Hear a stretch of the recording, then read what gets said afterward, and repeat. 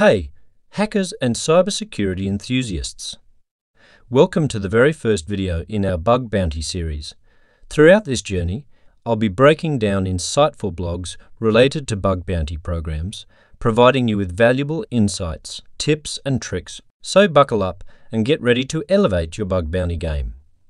Without further ado, let's get started. In this episode, we're diving deep into the realm of cybersecurity, with a focus on the blog titled Bypass the Admin Login. The entire credit for this video goes to the dedicated efforts of this specific security researcher. This platform is dedicated to providing medical services and contains a wealth of sensitive data related to drugs, medications, and employee information, all of which he gained access to after successfully bypassing the login page. It was a very simple method that he applied on this site. As we are all familiar with the classic SQL injection attack often executed on login pages, he decided to attempt a login bypass using SQL payloads specifically designed for this purpose. The initial payload used was as follows, but unfortunately, it proved ineffective. He then came up with another strategy to bypass the login page by utilizing a valid username.